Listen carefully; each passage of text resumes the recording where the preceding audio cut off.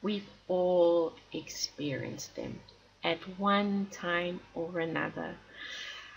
Power outage. Power failure is hugely inconvenient and can be catastrophic. The longer they go on for, the bigger the fallout and the higher the collateral damage. But power outages don't just happen to the national grid. Your body's power grid is also subject to failure because your body's power stations are not designed to run 24/7. In this episode of Better Body Chemistry TV, we explore how the body's power grid becomes faulty. Better Body Chemistry TV is brought to you by Dr. Sandy, a scientist turned gremlin buster, helping you battle sugar gremlins, heifer lumps, and other health horribles through Better Body Chemistry. Remember, small things can make a big difference to your health. The body's power grid depends on billions of mitochondria, tiny energy furnaces locked inside virtually every cell in the body. The furnaces can be fueled by carbs or fats. But to get the fuel burning, the furnace needs to be alight.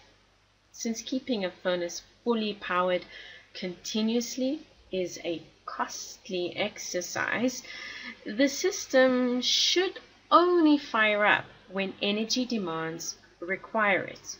Energy demands fluctuate throughout the day, but as a rule, energy demand spikes when you stop eating, which should happen when you're sleeping.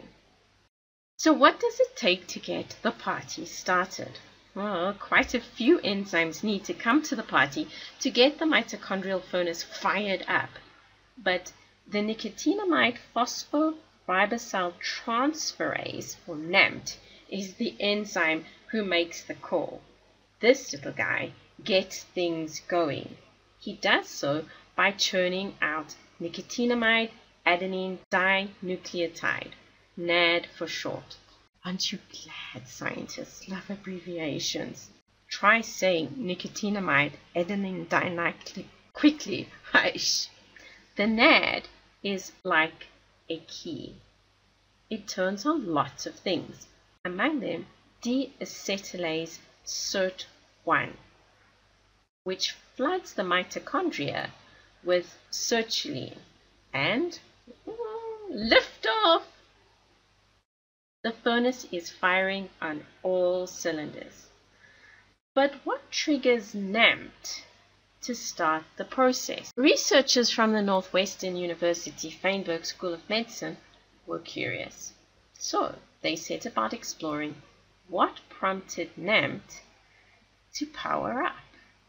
Since the furnace only needs to light up when fuel supplies are low, and fuel supplies are low when you're not eating, and you don't eat when you're sleeping, the team suspected clock genes must be involved in the furnace lighting ceremony. So they created a situation which would require the furnaces to light up in mice. They stopped the little guys eating. They did the experiment in two different groups of mice. Group 1 were normal mice. Group 2 were mice with a broken body clock. These mice had been genetically modified in such a way they were missing the main clock gene. As expected, in normal mice, the mitochondrial furnaces fired up when the energy demand spiked, so the cells in the mice never went hungry. But in the mice whose body clock was defective, despite the shortage of energy, the furnaces never fired. NAMT never bothered to kickstart the process. So in these mice, the cells went hungry. And a hungry cell is going to be unhappy and vulnerable. But NAMT is not the only way to start a fire.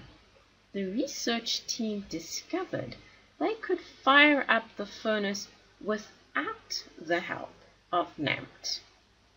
Remember, NAMT set things in motion by churning out NAD.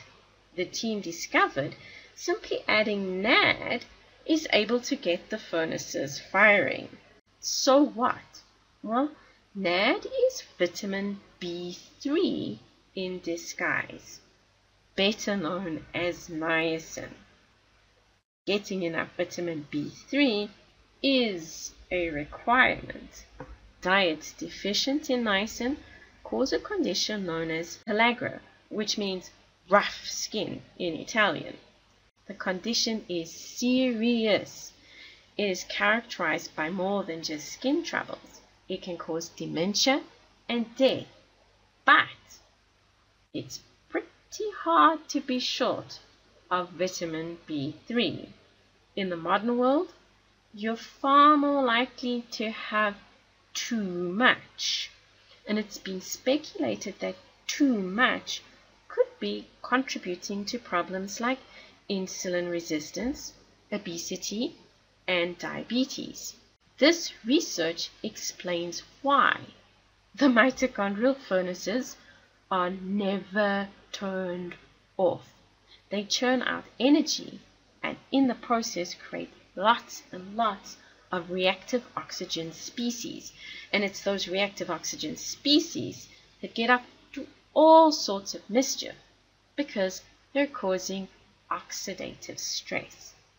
Mitochondria need downtime too.